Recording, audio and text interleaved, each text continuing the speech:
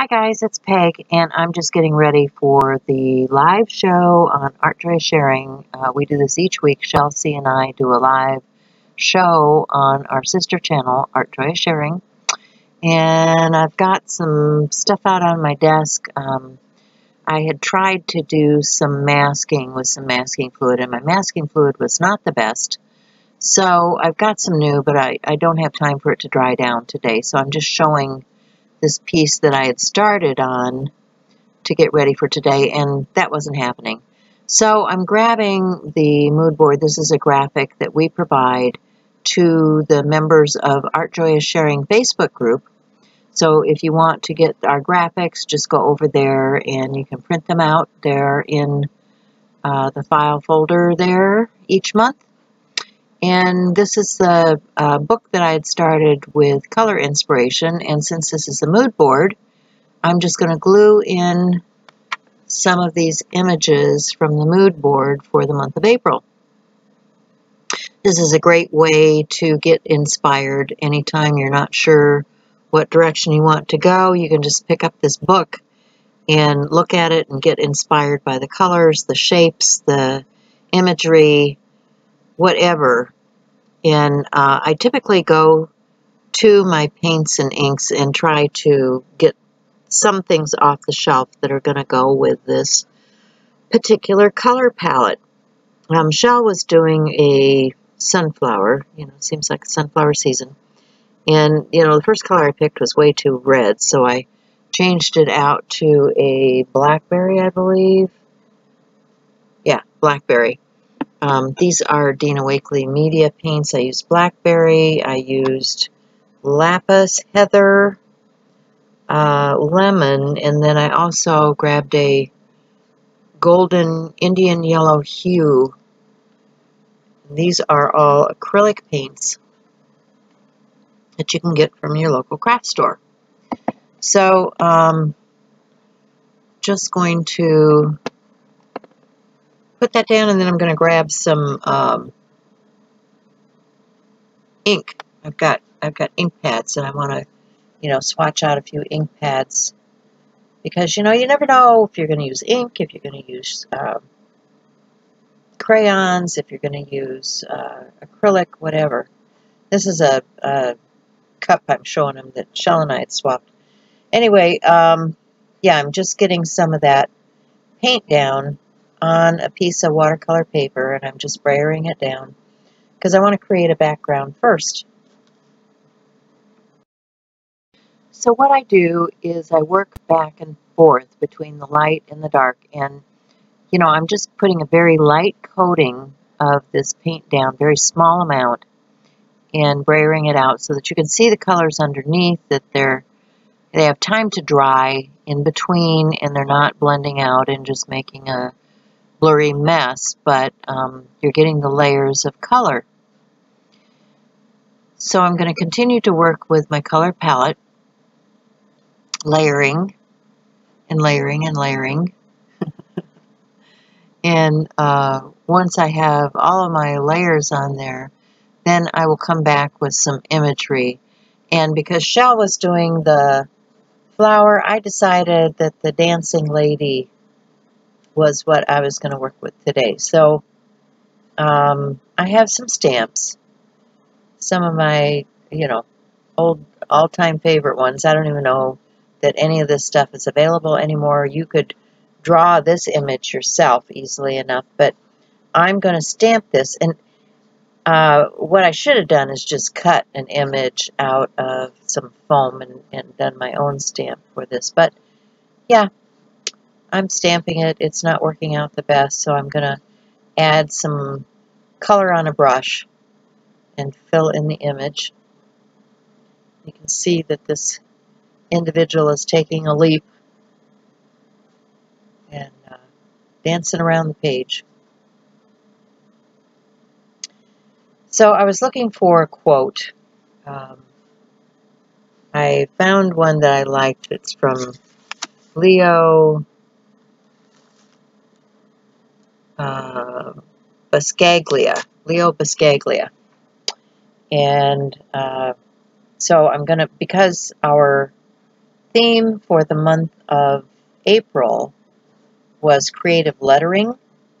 I wanted to do some creative lettering on this background piece. So I'm just continuing to add some stamping for some texture, and then I'm looking through a book trying to find a quote.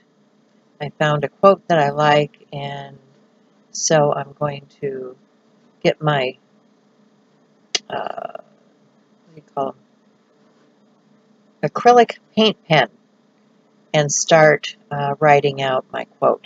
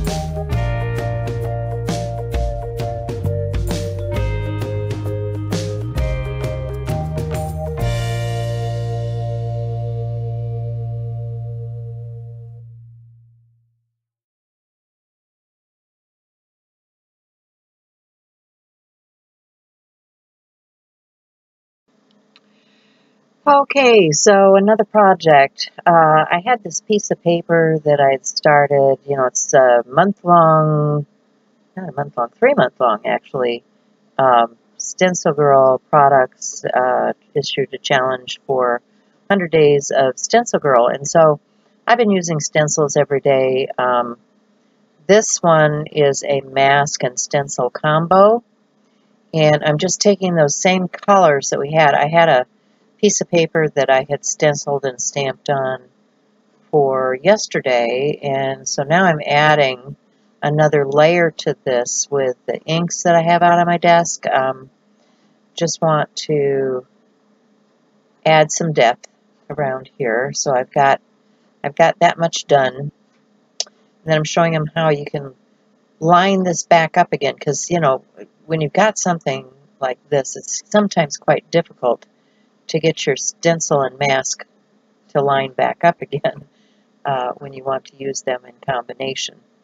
So I'm looking at this and I'm thinking, well, what do I want to do with this? Well, I think I want to add a quote. So I've got these sticker quotes, and I'm just going to stick that down, and I'm going to build a greeting card out of this, because why not? It's a nice little size card. I've got some greeting cards already cut and ready to go.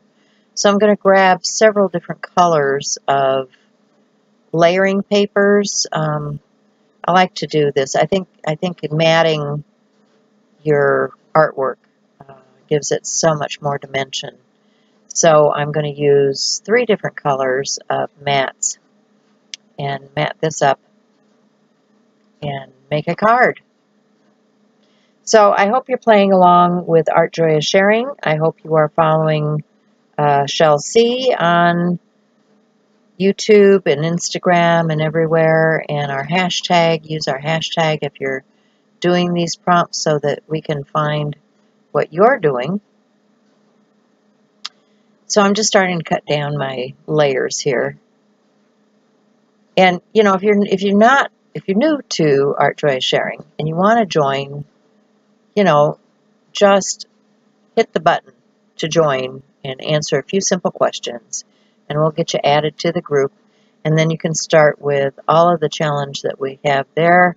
You can share your artwork, and we'd love to have you. It's a safe place to be and share your art. So just fun, just a lot of fun. So there's the card, there's the page, there's the mood board for the month, and that's about it from me today. I hope you enjoyed this, and I hope you are making plenty of art and keeping yourself busy in these times of trouble. And in a world where you can be anything, just remember to be kind. Thanks, everybody.